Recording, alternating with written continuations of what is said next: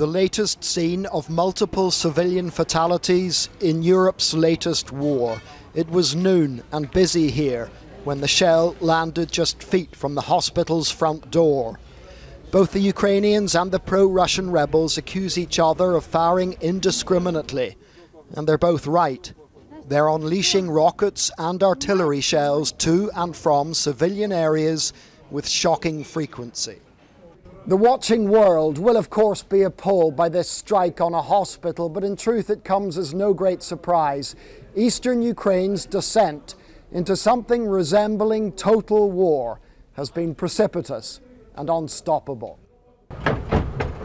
Nowhere is that fact more visible than at Donetsk airport, where the separatists took us today. They seized the main terminal last month, but their grip isn't as secure as they'd like.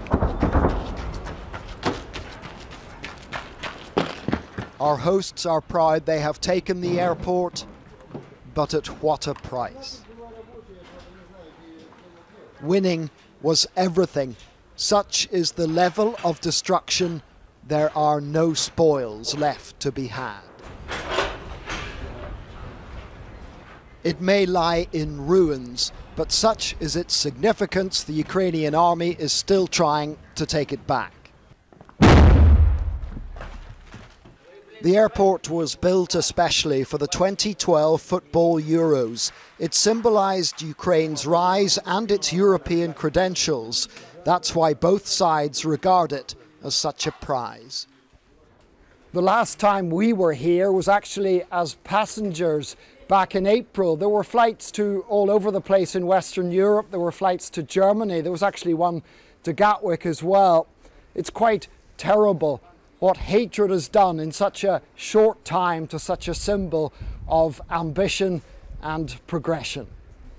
The Ukrainian soldiers who defended the airport were nicknamed the cyborgs because of their almost robotic resilience.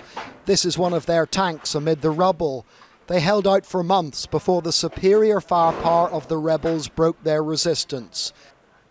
We were told that while some Ukrainian bodies have been recovered, many more are still under the rubble. Here lie the bodies of a dozen Ukrainian soldiers. There hasn't been a long enough lull in the fighting here yet for an exchange of the dead.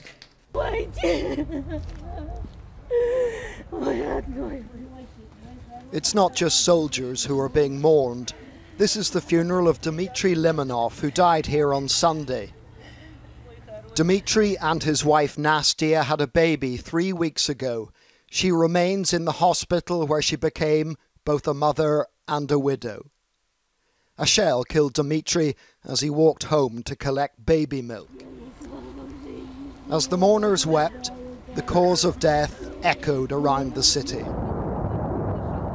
More grief and destruction being dispensed. Late this afternoon, when one of our teams came across this smouldering car, they saw the dead driver still at the wheel. Yet another wrong time, wrong place civilian killed by a random shell. The war here is worsening by day and by night. John Irvine, ITV News, Donetsk, Eastern Ukraine.